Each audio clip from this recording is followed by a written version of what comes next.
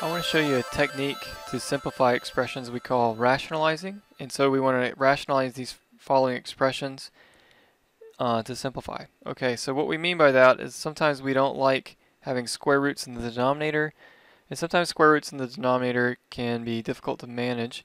So for part A, for example, if I want to rationalize this, what I mean is I'm going to multiply by what we call the conjugate. And the conjugate would be the square root of 5 plus 2 instead of square root of 5 minus 2. And I'm going to multiply the numerator and the denominator by the same expression, which means I'm multiplying by 1. So I'm not really changing anything. It just changes the way it looks.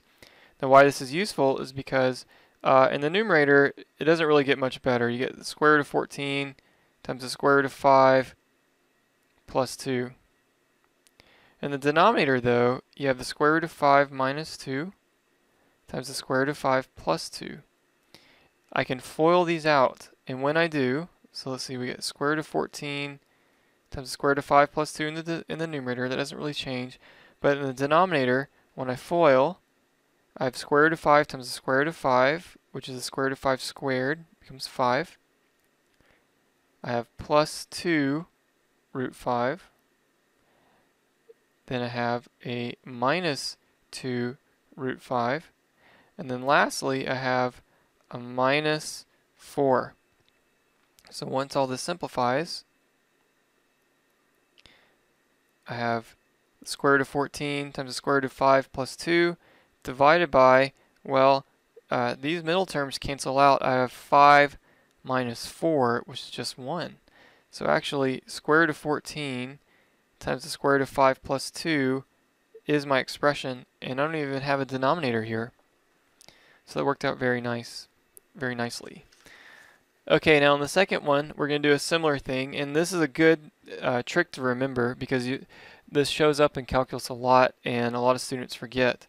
But again, even though I have this ugly numerator, I'm still going to multiply by its conjugate. We'll multiply by square root of 36 minus x plus 6 over the square root of 36 minus x plus 6. Okay, now this time I'm going to leave the denominator alone, but in the numerator I have the square root of 36 minus x minus 6 times the square root of 36 minus x plus 6, and we'll do the FOIL method again, and it's going to simplify very nicely. In the denominator I just leave x times the square root of 36 minus x plus 6. And really, you can just kind of leave the denominator alone here. It's not going to get any nicer. But in the numerator, if you notice, if I multiply the square root of 36 minus x times the 36 minus x, I get the square root of 36 minus x quantity squared. So that would be just 36 minus x. Then when I multiply the outside terms, I get a plus 6 times the square root of 36 minus x minus 6. And in the inside I get a minus 6 times the square root of 36 minus x minus 6. So that looks very ugly, but if you notice, those are actually going to subtract each other out. So even though they're ugly expressions, it doesn't really matter. And then lastly, I have a negative 36.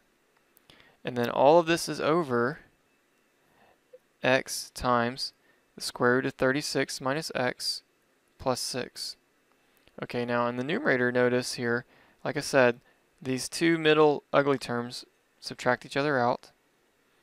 And then I have a 36 and a minus 36, and so all I'm really left with is an x in the numerator.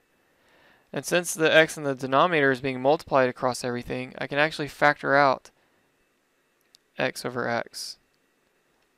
So my result then, in the numerator, there's nothing left except the 1. In the denominator, I have 36 minus x plus 6.